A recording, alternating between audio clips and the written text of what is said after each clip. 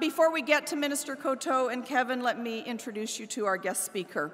Robert Budreau is an award-winning writer, director, and producer based here in Toronto. He studied film in Western Canada before we got hold of him here. He made a series of short films early in his career that included Dry Whiskey, which I'm pleased to tell you was actually supported through OMDC's old calling card program. So apparently we recognized his talents very early on. He also wrote the comedy Bankstas that was theatrically released in the US last year.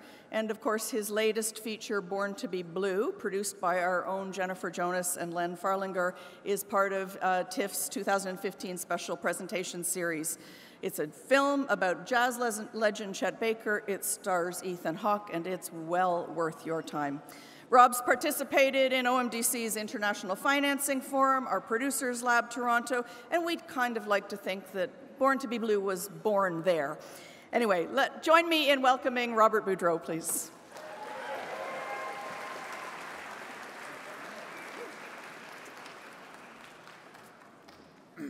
Just like to thank Karen and everybody at the OMDC, James Wayman, Christine Murphy, Martin Harbury, who's since moved along, for inviting me here and spotlighting our film. One of the things that I love most about making movies is collaboration and partnership. And when I look back on the journey of Born to be Blue, which like a lot of projects has taken many years, and I look back at the support that the OMDC has given me, they've really been true partners. Starting about 10 years ago, I did an OMDC calling card film, which was one of the OMDC's programs at the time, which led to my first feature film. And then, as Karen mentioned, I participated in a couple of the networking events that they do, the International Financing Forum and the Producers Lab, where I met Jennifer Jonas, who is my producing partner, along with her partner, Leonard Farlinger at New Reel Films. And I'd like to thank Jen and Len, who are here somewhere. They've also supported me with export fund money, which is money to send filmmakers to places like Cannes and Berlin and around the world.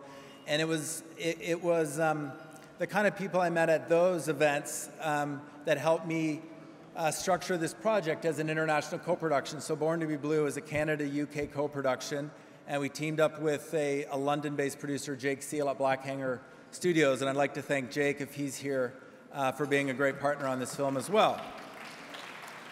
One of the challenges, I think, on the journey of this film was figuring out how to tell a story that's set in 1950s, 1960s LA and shoot it in Ontario, and we ended up shooting it in Sudbury in November. And so locations were a very important thing that we had to figure out, and again, the OMDC was critical in helping us with location support along the way. And finally, I think, and most importantly, they helped Born to be Blue with production money. They've also helped me in the past with development money.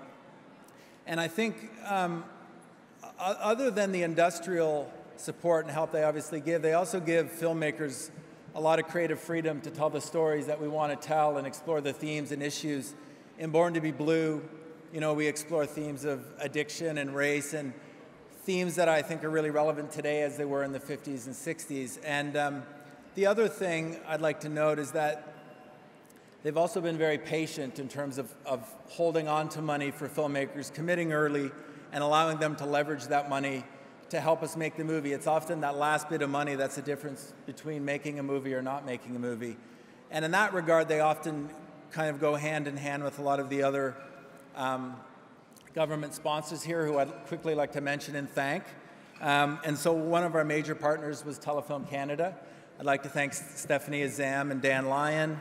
At the NOHFC, who are another major partner, Melanie Muncaster, Denis Richon, John Symington. Our distribution partner in Canada was E1. I'd like to thank Christina Kubacki and Mark Sloan and the whole team at E1. And our pay TV partners, TMN and Chorus. And in terms of the rest of the financing for the project, we had an Ontario-based gap financier, Productivity, and several other Ontario-based exec producers, including Adam Marito, who's here tonight as well. So in finishing up, I'd just like to say this movie would not have been possible without the support of the OMDC, I think we're very, very lucky here in Ontario to have all of the various agencies working together and the OMDC supporting in so many different ways. And I look forward to more future partnerships with the OMDC and others. Thanks.